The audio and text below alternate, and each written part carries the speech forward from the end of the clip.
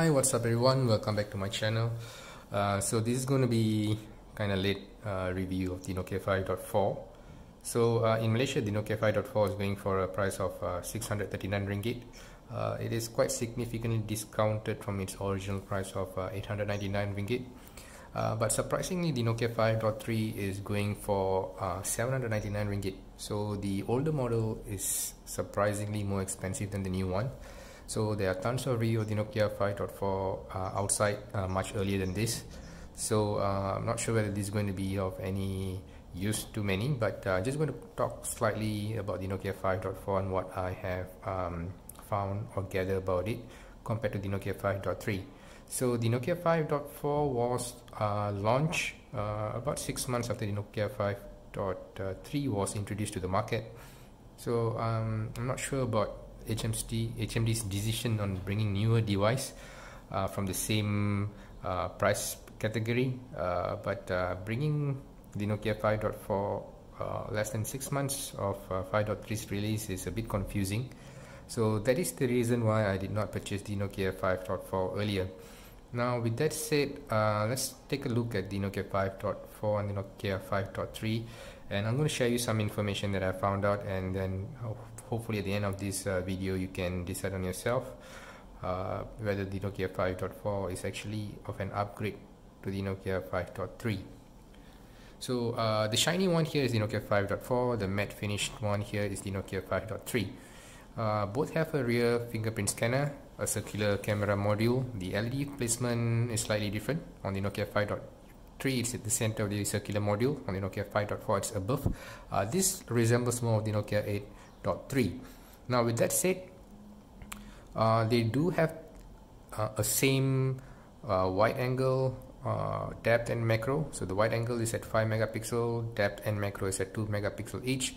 The primary sensor however differs, so it's 13 megapixel on the 5.3, it's 48 megapixel on the 5.4, but the 48 megapixel here is a quad Bayer sensor, so it's effectively a 12 megapixel sensor. Theoretically they should allow more light in, so you should have a better low light performance, but I think the details on the Nokia 5.3 should be better because of its 13 megapixel sensor. So on the left hand side of the device you will see a SIM tray and also the SD card slot here. Here's the Google Now button. On the right hand side, the volume button and the power button. So if you notice something, the Nokia 5.3 comes with a very useful notification light built into the power button, but it is missing on the Nokia 5.4. So this is definitely a downgrade in terms of additional value to your device. So on the bottom end you've got the USB-C charging port and also the bottom firing speaker and a microphone. On the top, microphone and also a 3.5mm head jack. So you can see that in terms of dimension, the Nokia 5.3 is slightly taller than the Nokia 5.4. In terms of thickness, I would say the Nokia 5.3 is probably slightly thinner than the Nokia 5.4, but that's negligible.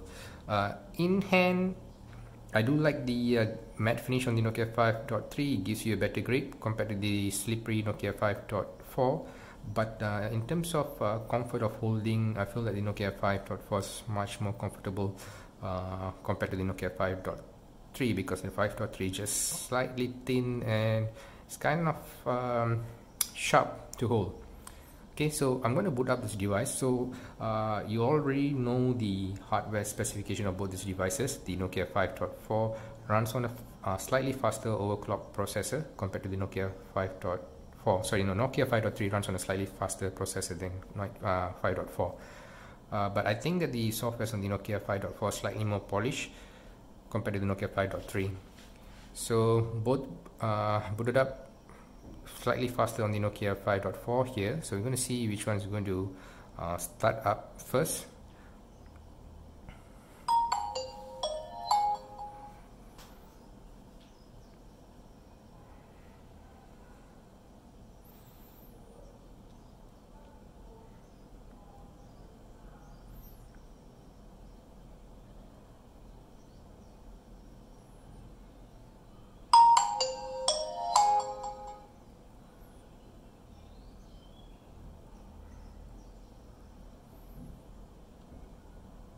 So there you have it. The Nokia 5.4 booted up much faster compared to the Nokia 5.3. So I think this has something to do with software. Probably the Nokia 5.4's software is slightly more optimized. Both are actually running on Android 10. So probably things gets better with Android 11 update on both these devices. So that's how the fingerprint works. Both are actually very efficient. But I feel that the registering of the fingerprint itself is slightly hassle-free on the Nokia 5.4 compared to the Nokia 5.3. So both devices have the same HD quality LCD display. They are not really vibrant, but I think they do just fine. In terms of sharpness, I feel that the Nokia 5.4 probably slightly better because the Nokia 5.3's larger screen means there are less pixel density here. So, but not really an issue. Both are actually great to enjoy or consume media on the go. So we're going to continue this comparison by launching a few built-in apps, just a few. So launching of these built-in apps are about the same. So I'm going to launch the camera on, sorry, I'm going to close these first, okay, and then relaunch the camera. Alright, so slightly faster than the Nokia 5.4, but you do notice that is something totally off with the Nokia 5.4 compared to the Nokia 5.3. We're going to get back to this later. Alright, let's launch the web page. Now, one thing you need to know is that the Nokia 5.4 doesn't support the 5 GHz bandwidth for the Wi-Fi. It only supports the 2.4 GHz Wi-Fi, whereas the 5.3 actually supports both. So, in practice, what this translates to is a slower download speed compared to the Nokia 5.3. So, why the omission of this 5 GHz bandwidth support, I am not sure. I think this is not a really good decision. You will notice significant increase in the time to download large content such as games, medias and apps.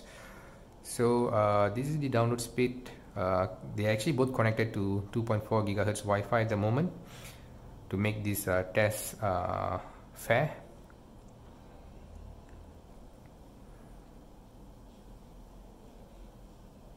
So that's the download speed and upload speed for the Nokia 5.3. Sorry, for the Nokia 5.4.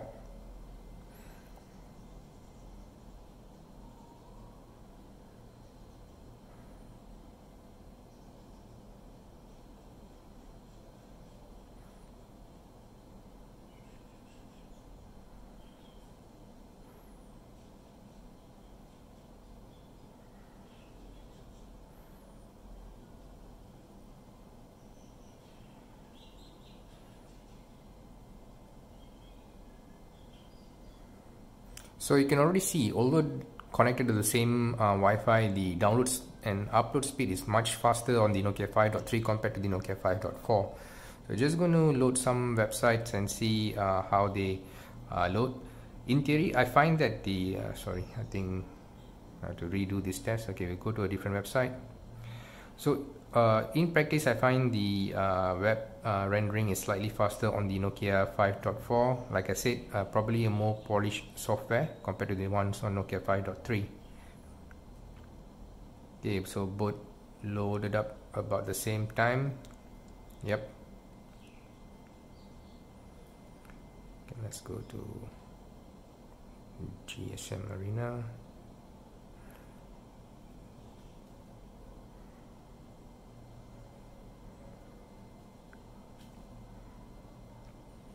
Yep, they kind of load the same. Alright, so I'm going to show you where the speed of the internet matters. So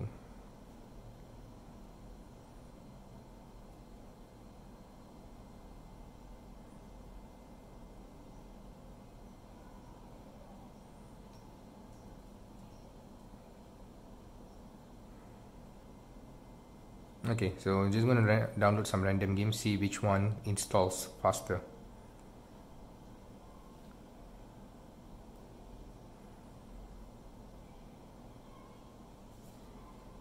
So you can already see that the Nokia 5.3 is leading in terms of download speed.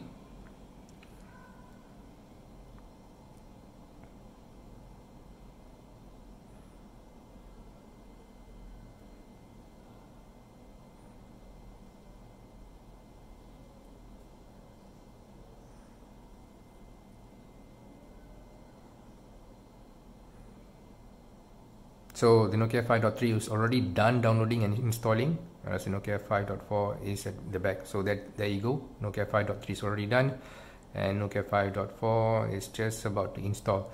So if you've got a larger file size, then the differences become even more significant. I'm going to just launch a game, not into games actually, but just for this test purpose.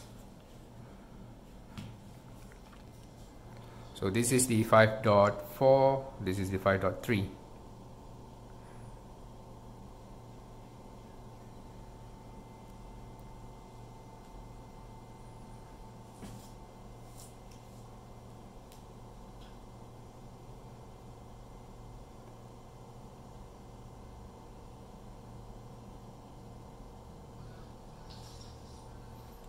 So there you go, Nokia 5.3 booted up the game much early. So the next difference that I noted is that absence of NFC in the Nokia 5.4. So you can see that NFC is present on the Nokia 5.3, but it is absent on the Nokia 5.4. So if that matters to you, then you know which device to go for. Let's talk a bit about the camera system here. So the camera system in the Nokia 5.4 is probably its main selling point. So both has a similar configuration here, similar UI, but the difference is when it comes to Nokia 5.4, it has a special cinema mode. So this was introduced with the Nokia 8.3 and is brought here. So I think this is something great, especially those of you that likes to record videos. So it comes with noise, this is wind cancellation, supports a higher bit rate of recording, but this recording goes only to somewhat of a full, not really a full HD, slightly below full HD. So you got the options of recording at 20 megabits or 50 megabits. And the other cool thing is that you can actually change the the color grading for the video. So you can choose different color grading as you like. I think it all depends on your creativity. But the other sad thing about the Nokia 5.4 is that it doesn't record in 4K. So instead you get a full HD at 1080p 60 frames per second. I'm not sure whether with Android 11 they would bring a 4K recording. Chances are slim. The front camera is a 16 megapixel and it actually records up to full HD at 60 frames per second as well. So no 4K love here, but you do have the options to save in HEIF format, which is a good thing, especially if you're into recording videos and editing. So on the 5.3, you don't have this specific cinema mode, but you do have 4K recording from the back. But there's no options for 60 frames per second at 1080p. So the front camera is 8 megapixel, it records at full HD 1080p. So the other thing that I'd like to talk about is that the Nokia 5.4 has an Ozo audio recording, but the Nokia 5.3 doesn't have. So I haven't really actually tested the video capability, the stability, the camera performance. I'm going to put it to the end of the review here. In terms of video recording, this has slightly a better edge because despite not having 4K, I think 1080p is suitable for most of us at the moment. And things do actually look slightly more polished on the Nokia 5.4 compared to the Nokia 5.3, but the Nokia 5.3's raw power cannot be side aside because I think it has significant value to most of the users out there. So this is the rough differences that I have noticed between the Nokia 5.4 and the Nokia 5.3. So I'm going to move next to the Nokia 5.4 camera issue that I have noted. So I'm going to bring in my trusted subject, Mr. Groot here. So I'm going to launch this camera. So you can see that the Nokia 5.3 locks to the subject pretty fast. Okay, so this is using the primary sensor. The colors are actually quite good. If you have not watched my previous video comparing the Nokia 5.3 to the Lumia 950, do watch. The Nokia 5.3 actually performs quite good in that test.